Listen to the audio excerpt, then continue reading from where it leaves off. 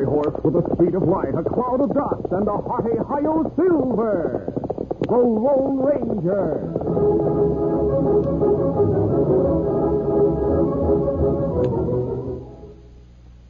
General Mills, makers of Cheerios, the ready-to-eat oat cereal that gives you go power, and Wheaties, the breakfast of champions, presents by special recording, The Lone Ranger. Cause champions are made, not born. Yes, sir. Get on your way. Get on your way. Get on your way with Wheaties. Don't ever doubt it. Champions are made, not born. You can get there. For example, take the story of Wheaties champion Stan Musial of the St. Louis Cardinals. Young Stan was willed no claim to fame, no magic way to learn the game. He had to sweat and give his all, learning to field and hit that ball. Sure, Wheaties was his breakfast call. Today they call him Stan the Man, still and always a Wheaties fan. Stan Musial has been powering up with Wheaties right along, 19 years. Good for Stan, good for you. There's a whole kernel of wheat in every Wheaties plate. Now watch Stan belt that ball. Hey, hey, hey! He's on his way, on his way. He's on his way, on his way. Get on your way with Wheaties. Cause champions are made, not born. Yes, sir. Get on your way. Get on your way. Get on your way with Wheaties. Breakfast of champions.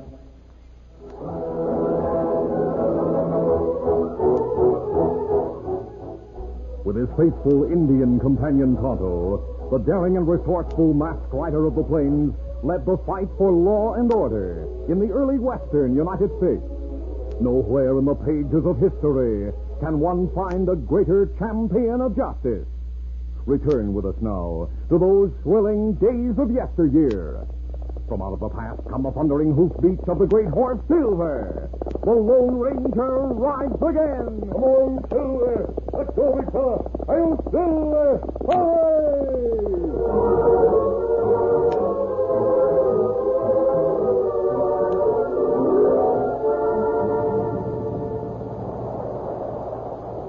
It was a pitch-black night when the year's heaviest rainstorm lashed the hills, flooded the streams, and beat against a log house in a desolate mountain area. For the past 2 years, the house had been a hideaway for a small, shifty-eyed man, whose name, according to handbills offering a reward for his capture, was Baldy Bryson. By the light of an open fireplace, Baldy was cleaning the rifle and six-gun that were never far from his side, when he heard a rap on the door. Who can that be? Baldy loaded his six-gun as he crossed the room to the heavily bolted door. That's Baldy. You in there? Who are you? Who's Barney? Who do I sound like? Moose Barney. Just a minute. Oh, I'm glad to see you, Moose. Come on in. That your double for me, Baldy. I hoped you'd still be here in our old hideout. Yep, I've stayed here. Safest place I know of. But it's been mighty lonesome since a year ago when you... When I got restless and made the fool mistake of going to Foxville for a night rest. Why should you do it? Moose, I never could figure out how the sheriff in Boxville knew you were wanted and got the drop on you. You think Sheriff Pendle cut me? Well, I didn't know. All I knew was what I heard in the Crossroads store near here. Yeah, what was that? You were caught, tried, and jailed for 20 years in the territorial prison. That's true. But it wasn't Sheriff Pendle who cut me. It was the Lone Ranger. And for that, I'm going to kill him. How'd you get out of jail? I was a trustee, working in the warden's office. When my chance came, I knocked out the warden, forged his name to a pass, and walked right through the gate. Yeah, it's mighty slick. While I was in prison, I learned a lot. I learned how we could get the Lone Ranger. Yeah? Also, I talked to a man who was doing time for embezzlement. He'd been a bookkeeper for the railroad. I know all about gold shipments.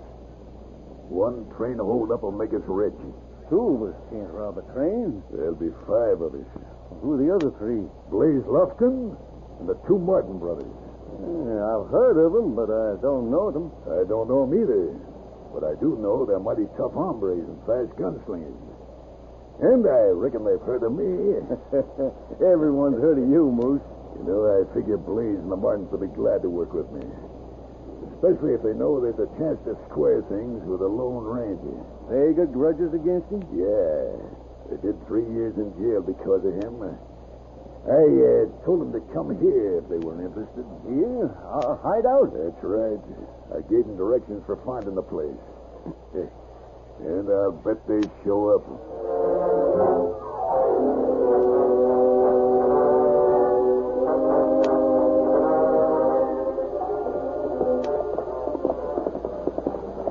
A few days later, the Lone Ranger and Tonto, riding along the floor of a canyon, noticed that the river running through the canyon was much wider and deeper than usual. I've never seen the river as high as this, Tonto.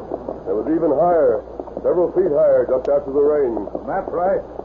High water mark on canyon wall. Yes, I noticed it. The entire floor of the canyon was underwater. Wonder if the bridge is damaged. Bridge across top of canyon. Water not go that high. Oh, but the timbers that support the center of the bridge are anchored on each bank of the river. The flood washed out those timbers. The bridge We was... soon know, Kimasabi. Turn in canyon just ahead. Then we see bridge. Come on, Silver. Come, Scout. Come, fella.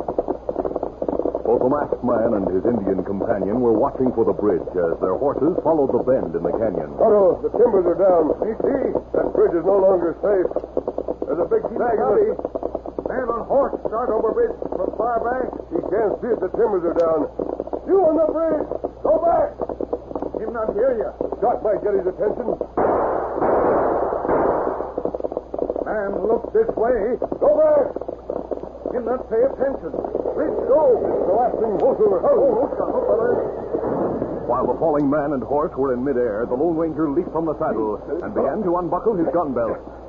Man in water now. Stay on the bank and be ready with a rope. I'll try to get him. The masked man pulled off his boots, tossed his hat to Tonto, and plunged into the water. He swam hard, angling against the current toward the man in midstream.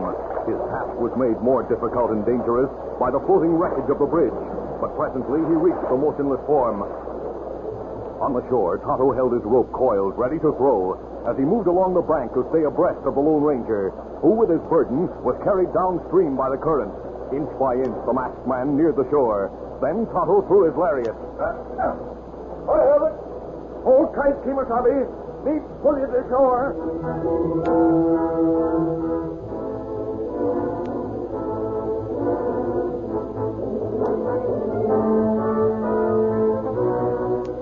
On the dry bank of the river, the masked man soon learned that his effort to save a life had been wasted. He's dead, Tonto. Hard blow on head. Maybe that's what killed him. Looked like skull broken. He was probably struck by part of the bridge. His horse not hurt. Horse reached bank, near bend downstream. Him come this way. Tonto, we know this man. I didn't notice his face until I pushed his hair back. Me remember. Him outlaw. Blaze Lofgren. That right. We captured him 3-4 years ago. Well, his death is no loss to society. There's a letter in his pocket, written in pencil. And who writes the Blaze? Moose Varney. Him outlaw, too.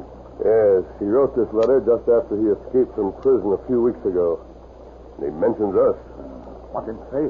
This letter is an invitation to join Moose Varney and his partner. Listen to this part, Tonto.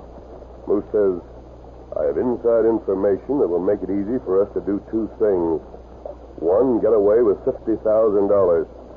2, trap and kill the Lone Ranger and Tonto. Now, what do you mean by inside information? I'd like to know. That to tell where Moose hiding? Yes, it gives directions and landmarks to reach the hideout.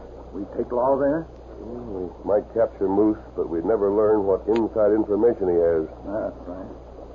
Him plenty tight-lipped. According to this letter, Moose has never seen Blaze Varney. I could pose as Blaze. But Kimasabi, Lighten my skin to look like prison pallor. Put a white streak through my hair. Ride Blaze's horse. Yes, I'm sure I could fool Moose Varney long enough to learn a few things. you take plenty big risk. I'll give you a copy of the directions for reaching the hideout so you can bring the sheriff and a posse. Blaze horse here now. There's a waterproof covering on that blanket roll. See if Blaze carried extra clothing, will you? Me look. We're about the same size. I could wear his clothes. The wrap Blaze Lofton in a blanket and tie him to Silver's saddle so you'll be able to take him to Sheriff Prindle in Boxville. Here, try clothes, Timothy. Good. I'll change to those and disguise my face. What me do with your clothes? Pack them in Silver's saddlebags and take them with you. But them wet, Kimasabi. Me build fire, dry 'em out, then pack 'em. All right, Tonto. There's no hurry about reaching Boxville, but I want to reach Moose Varney as soon as possible. After the Lone Ranger, disguised as Blaze Lofgren, rode away on the outlaw's horse, Tonto spent about an hour drying and packing the clothing of his friend.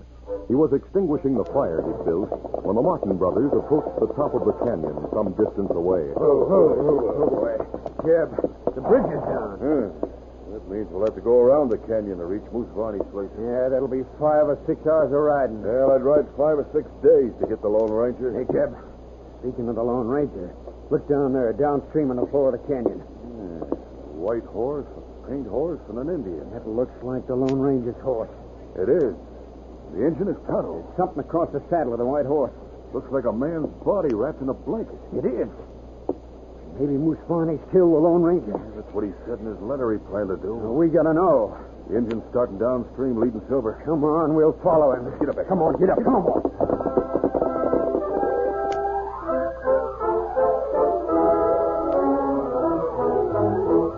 We'll continue our Lone Ranger adventure in just a moment. When boys line up to run a race, Galloping Gordon sets the pace. He comes in first because he knows he's got gold power from Cheerios. Yes, he's got gold power. There he goes. He's feeling his Cheerios, Cheerios, Cheerios. And so will you, once you're eating Cheerios every breakfast. You'll say the Cheerios taste simply wonderful, too. They're already cooked, shaped like little round O's, and just full of good toasted oat flavor. Pour out a big bowlful, add fresh milk, and pitch in. You can almost feel the go power. For a Cheerios breakfast is one of the finest ways you can get the vitamins, proteins, and minerals your body needs. A bowl of Cheerios and milk really starts your day right. Helps give you the good red blood, strong bones, and muscles. Go power, you'll get it from Cheerios. Try it, and folks will say... He's feeling his Cheerios.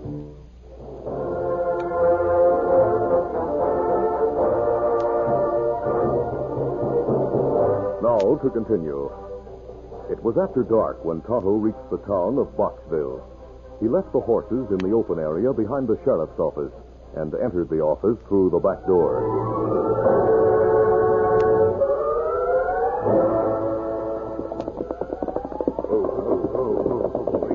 A short time later, the Martin brothers, who had followed Tonto from the canyon and left their horses some distance behind the sheriff's office, walked softly through the darkness. They were nearing an open window when they heard the lawman exclaim, Hey, that's the sheriff's voice. What's he saying about Blaze Lofton? I'd like to know. The back window's open. Let's go close and listen. Yeah, maybe we'll find out about the dead man. After we learn man dead, Lone Ranger take good look at face. Dead man, Blaze Lofton. Hey. Must have been the hand of fate that put him on that bridge when it went down. Did you leave the body in the canyon? No. We wrap it in blankets and put it on Silver. Bring it here. I'll go get Wait, the sir, wait. Lone Ranger not want anyone know Blaze dead. Well, why do you want to keep it secret? In Blaze's pocket, Lone Ranger find letter from Moose Varney. Written after you escaped? That's right. Hey, according to that, it's Blaze Lofton inside the blanket. Moose ask Blaze to hide out. Tell him how get there. Him say big robbery plan. Same kind of letter Moose sent us. Be quiet, will you, Deke? Lone Ranger disguise face, change clothes, ride outlaw's horse. Him take letter and go to hideout. Me have copy of letter. Hey, Chad, come with me. Yeah, where to? Get to our horses. All right, Deke, but I'd like to hear some more. We've heard enough to know that the Lone Ranger went to Moose Varney's hideout. He's probably there by this time. Yeah, posing as Blaze Lofton. What a surprise he'll have when we tell Moose the truth. You figure on starting for the hideout right now? Sure, the sooner the better. We'll ride all night to get there. Easy, steady, boy. Come on, get up. Come on, get up.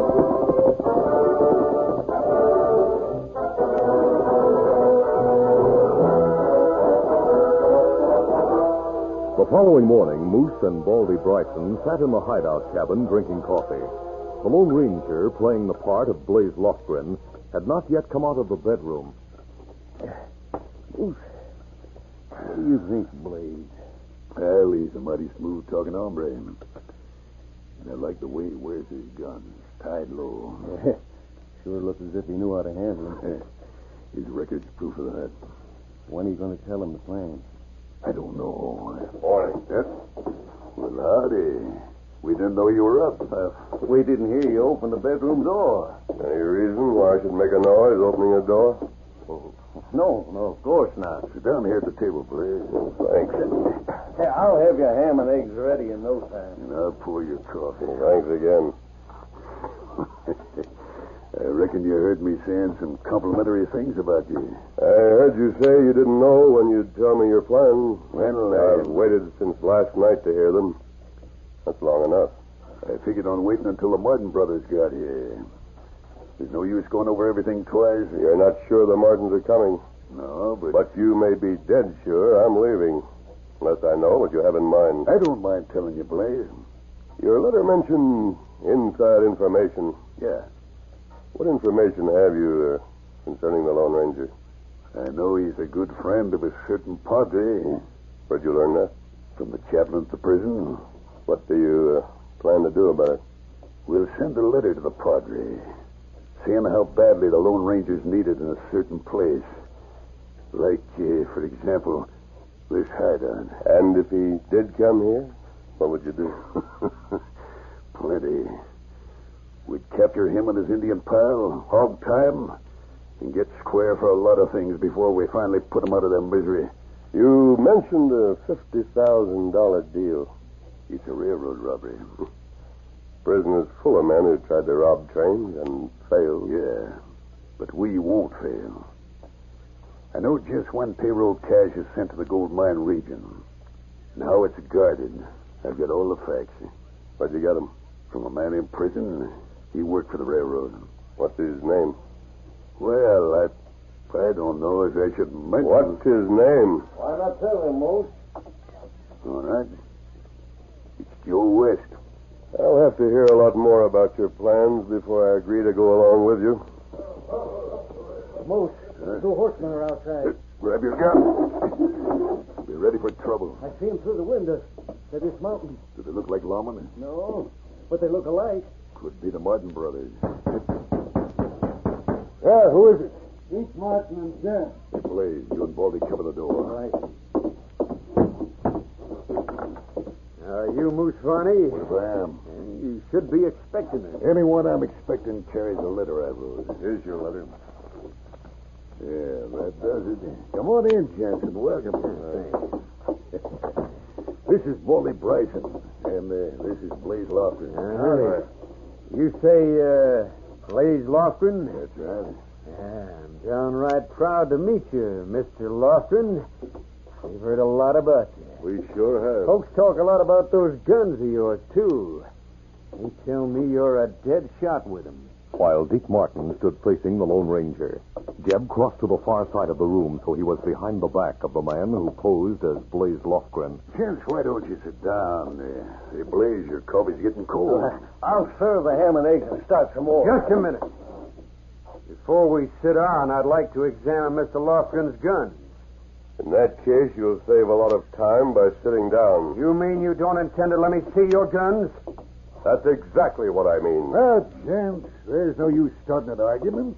If Blaze don't want to draw his gun... We'll draw for him. Huh? You're covered. Get your hands up. Dick Jed, what's the idea? Why are you drawing on Blaze? Blaze Lofgren's dead. What? This man took his horse, clothes, and letter and come here in his place. Deke, you better be sure of that. I'm dead sure. Jeb and I were behind the sheriff's office where we saw Blaze Lofgren's body wrapped in a blanket. And we heard Tonto telling the sheriff about the Lone Ranger's plan to come here, disguised as Blaze. What's that? The Lone Ranger moved with speed born of desperation. He grasped Deke's gun hand and twisted his arm. In an instant, Deke became a human shield between his brother and the Lone Ranger. Shoot, you'll kill your brother. Hey! Suddenly, the grip on Deke's arm was released, and the mighty shove sent the outlaw hurtling across the room. Crashing against Jeb. Both men fell to the floor. Moose and the Lone Ranger fired almost at the same instant. One bullet broke Moose Varney's arm, but the Lone Ranger didn't know it. White fire seemed to explode in his brain. His gun dropped. You got him, Moose. He dropped to the floor with blood showing on the side of his head. I'll finish him off. Well, let me kill him. Oh, hold on. If he's alive, let's keep him alive till he wakes up. And we'll really make him sweat. Hey, the window. An Indian. These six crooks. Tonto poured lead through the window, hitting Deke in one leg and Baldy in the hand. Jeb was about to fire at the Indian when the sheriff's six-gun spoke from the doorway. Throw down your guns or we pay the cost of putting you on trial. Seeing the sheriff, followed by two deputies, the wounded outlaws knew it would be suicide to continue the fight. Tonto leaped through the broken window and rushed to the side of his wounded friend.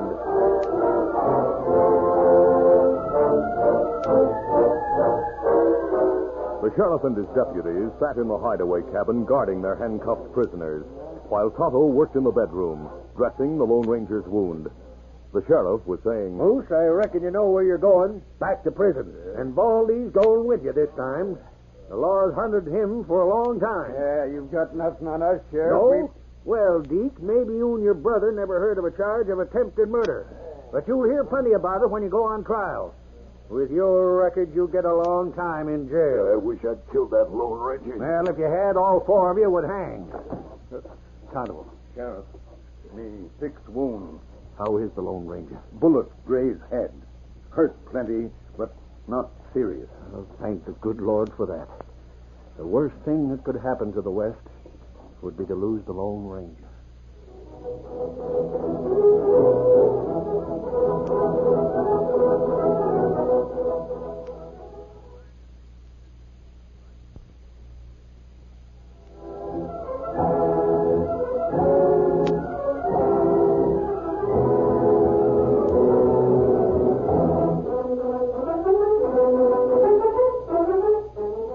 The Lone Ranger, a copyrighted feature of the Lone Ranger Incorporated, is produced by Pendle Campbell Muir Incorporated. The part of the Lone Ranger is played by Brace Beamer. Your announcer, Fred Boyd.